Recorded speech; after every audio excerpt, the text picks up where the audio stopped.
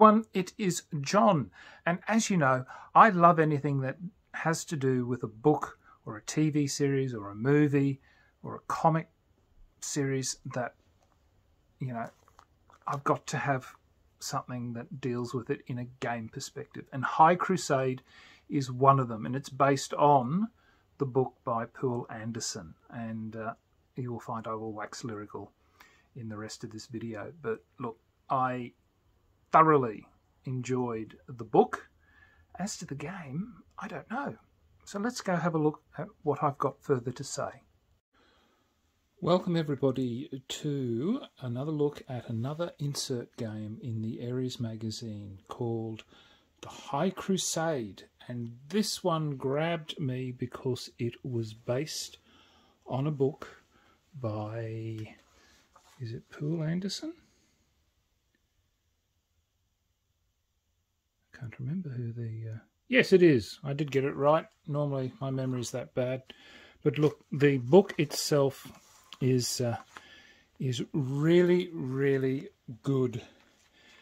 Old-style science fiction for the day. And we have essentially crusading army being put together, gets visited by aliens, for which they overwhelm, and then they leave Earth, thinking they're on their way to the Holy Lands to continue the crusade, if I can remember correctly. But anyway, the rest is that they then find out they're lost in the rest of the world, and that's how humanity sort of spreads to the stars. And I love at the end of the novel, the humans from Earth finally meet them, and of course the human empire that's in the stars now, before the humanity from Earth arrives, are devout Roman Catholics, Christians.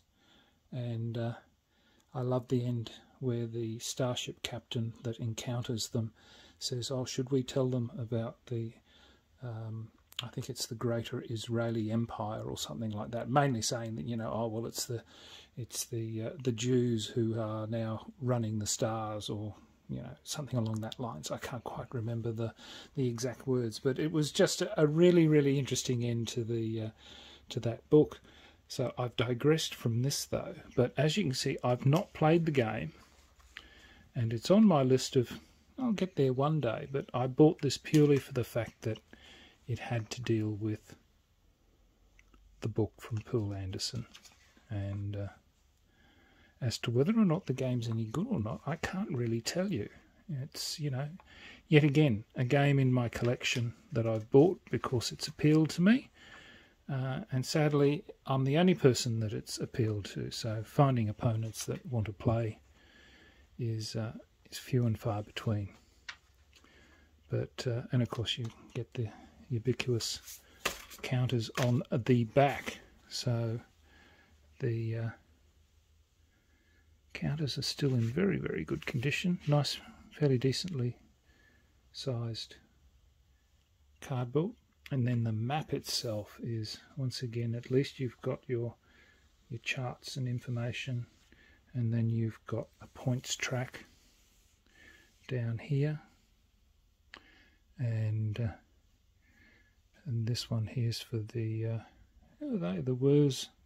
Wurzgeriks. That's right, they were the alien race that were at the heart of the game. So it's a beautifully coloured map. I really like it. You could probably use it for any other campaign system that you want to run. So, but there you go. That is High Crusade. It's an SPI game that was in the Ares magazine. If you've played it, let me know what your thoughts are. Till next time, signing off, the Honourable John.